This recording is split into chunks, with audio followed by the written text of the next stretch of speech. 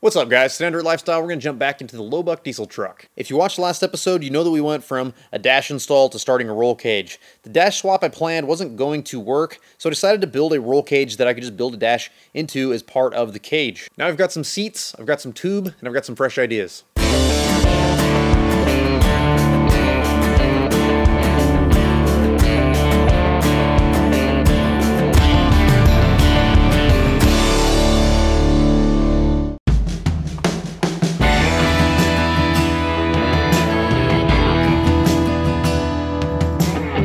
Using NHRA regulations in order to get an idea of how to design a safe cage, but this won't be built to pass tech inspections. This cage will function for basic safety, but it's more for flair than anything else. Integrating the dash into the cage I think will gain us some extra cool points, but a lot of what you see today will be for functionality, not necessarily for safety. This cage is going to be design build, meaning that I'm designing it as I go along today. I'm a big fan of this style of building because I'm a lot more creative whenever I build on the fly. I bought way more tube than I need because I'm going to have some hiccups here and there, and I want to have the option to rebend something instead of forcing myself to make something work when I know that there could be a better way to do it.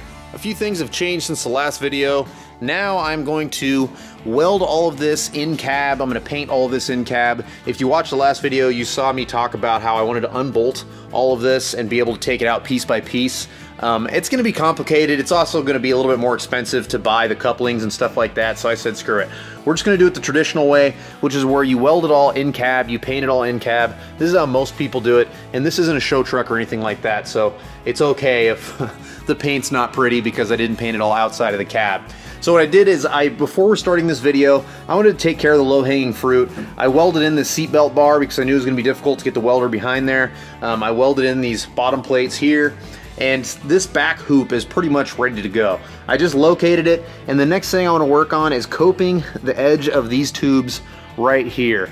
So on the last video, I basically just tacked everything together so I could kind of just see what the concept was going to look like. But now I want to go through and start to finish weld some of this stuff. I'm going to protect this back window with a welding blanket, and I want to cope the edges of this, and then we're going to take a hammer and we're going to bang in the bottom, we're going to bang in the top, and we're going to make sure that this is all nice and tight so it makes it easy for us to finish weld.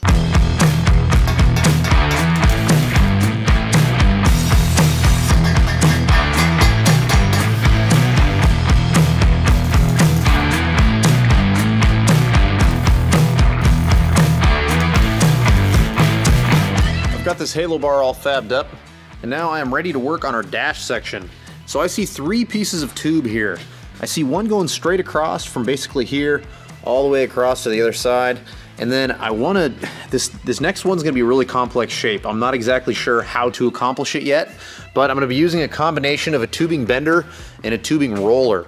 So I want to have a piece that's going to follow this, and unfortunately it's not a uniform roll that I'll need. I'll need a roll here, and then it straightens out a little bit, and then a roll on the other side, and then I'm gonna have to use the bender, and I'm gonna have to bend it to contact this other piece. And then what I want to do is put a panel, just a bolt-on panel that's gonna go across, and it's gonna lay flat on this piece of tube and this piece of tube. And then the third piece of tube we're gonna install shouldn't be too bad. It'll be 2 bends, but it's basically gonna run underneath the steering wheel, and then I'll have a flat piece of like a flat panel that's going to bolt on, that's going to go all the way across to where we can mount like our dashes and switches and all that stuff. So it'll be 2 removable panels, 3 pieces of tube, and a whole lot of trickery trying to get all these bends to work.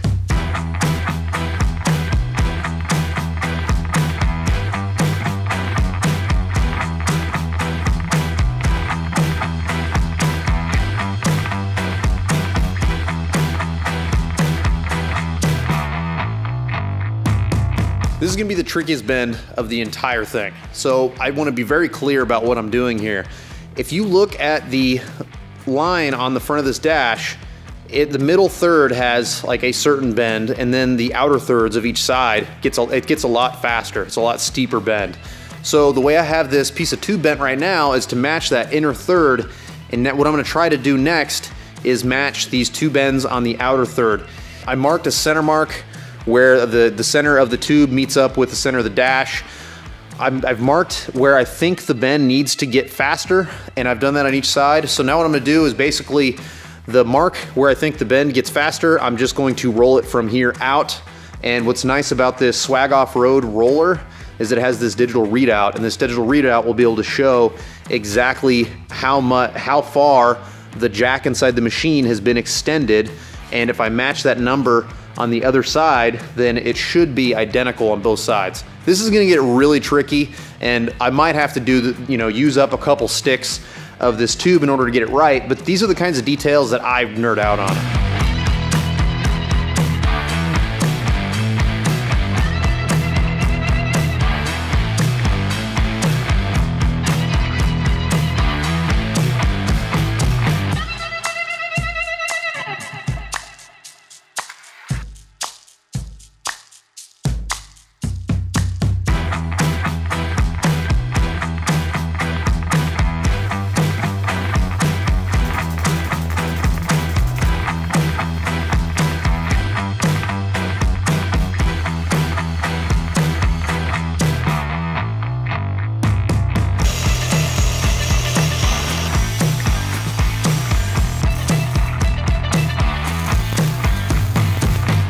That was pretty time consuming and a little bit tricky, but I was able to do it all in one shot.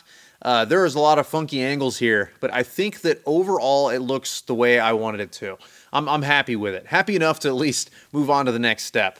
So the next step is going to be adding a straight bar across here. I'm basically just going to go from one joint to the other joint. Should be relatively simple. And then we're going to build a bar that's going to go underneath the dash. And then later on, when we actually build the dash, we'll hopefully have flat enough mounting surfaces that we can come up with some really cool panels. If you're building a cage from scratch, I highly recommend that you reference the NHRA drag spec and the Ultra 4 spec whenever you're designing it. I think that we don't necessarily need to adhere perfectly to these guidelines, but there's great nuggets of information to make sure that this aesthetic cage can also meet some basic safety requirements. And at the end of the day, some cage is definitely better than no cage, in my opinion. Plan is changing a little bit. When I was welding this upper bar in, I had some moments of inspiration, and I decided not to do it as simple as I initially planned. Initially, I was gonna run a bar along the bottom here, and then I was basically just gonna run a flat sheet from the top bar to the bottom bar, just be it super simple, put some gauges in it, just do some basic things like that. But now I think I'm gonna challenge myself as a fabricator, and I'm gonna put a whole bunch of complex bends and different things like that with a metal brake and just not run a lower bar at all. So we're gonna table this for the next video, or some video in the future whenever I do the dash and I do all the instrument cluster. But for now, we've got to mount some seats. So we're going to run a bar from the cage here, back to the cage there, and then we're gonna run 2 bars that are gonna go from this side to that side. I'm gonna have to go over the hump. There's gonna be some complex bends and whatnot. And we're gonna mount our seats to the cage. The seats we're using today are from a brand called PRP, and like I said in the last video, I want to run bucket seats instead of a bench just because I like the look and feel of a bucket seat. Brand new seats completely change an interior, and these seats are way less expensive than people realize. You can design your own seat at PRP's website for $329. This is a custom seat that has all the colors and tastes that you prefer. I have seen used bucket seats for $1,000 on Craigslist, so $329 is a steal. For this build, I wanted to keep the color scheme very simple, all black with blue stitching to accent the color of the truck. If you've watched my channel before, I'm sure you've noticed I like to build with blocks of wood. Helps to hold things up whenever you need to fabricate. And I just tried some different sizes real quick, and I got these seats to where they're exactly the height that I want them right here. So now I can take some basic measurements and start to figure out exactly where to run this tube.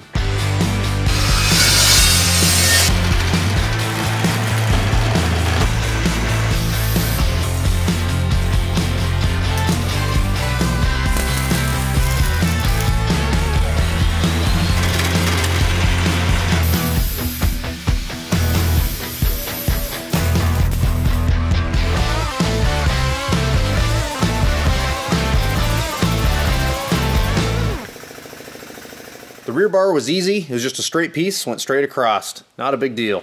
Now we have a piece that needs to go in front of the seats, and I'm gonna have to get over the hump. Now, instead of putting 4 bends in 1 bar, it's real easy to get things tweaked one way or another just a little bit. So I decided to just do 2 separate sections. We're gonna trim to fit. I've got 2 bends, 2 35-degree bends on this side, 2 35-degree bends on the other side, and I've got some material that fits perfectly inside of this tube. So I'm gonna kind of lay things out where I think it makes sense. I'm gonna make some marks, I'm gonna make some cuts, I'm gonna weld this sleeve in.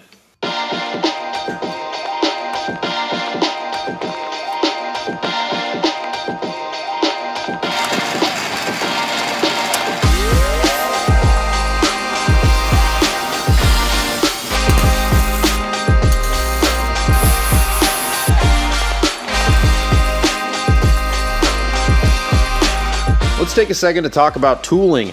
You've been seeing me use this notcher throughout the video, and this is a great tool, and it's very inexpensive, but you don't have to have it. If you're looking at this project and you're seeing, oh, well, Nate's using all these expensive tools, you don't have to have the expensive ones. You can really get away with this project with, I mean, a basic tubing bender. You don't have to have as nice a one as I do, and you can just use like an angle grinder and a welder. So these other tools are great. They save a lot of time. I mean, I wouldn't trade this one for the world. The Portaband is like my favorite tool in the shop, and I really like this Evolution power saw, but you don't have to have them. So if you want to try and attempt a project like this and you don't have really nice tooling, rely more on your creativity. I've been building projects like this since way before I had a 2,000 square foot shop and way before I had all this nice equipment. As you can see, our decorative cage is almost done. I think that this front little hoop turned out pretty nice. I mean, I could have left that seam in there, but again, I'm a stickler for details. So I took the time, I buffed out that seam, and I think that it looks much better. And once it's all painted, you'll never even know it's there. You're not allowed to do that. If you want to pass some sort of like a tech inspection, if they find that, you're gonna fail. They would never find this, but you're not allowed to do that. You're supposed to leave all your welds and everything so they can inspect them. But this is decorative, like I said at the beginning of the video. I want to make sure that things look and feel professional, at least as professional as I can produce. And to me, this is one of those details that's worth the time. So now we're going to mount the seats. I've got some ideas of how to do this. There's some little loops that are on the bottom of the seats, and I think I'm just going to use some flat bar going from the front to the back. I'll just drill some holes. I'm not gonna put these on any sort of sliding brackets because, I mean, I'm gonna push them both all the way back, which is gonna fit me great on the driver's seat. I'm not worried about anybody else driving it, just me. And then the passenger, why would they want to slide forward to lose leg room?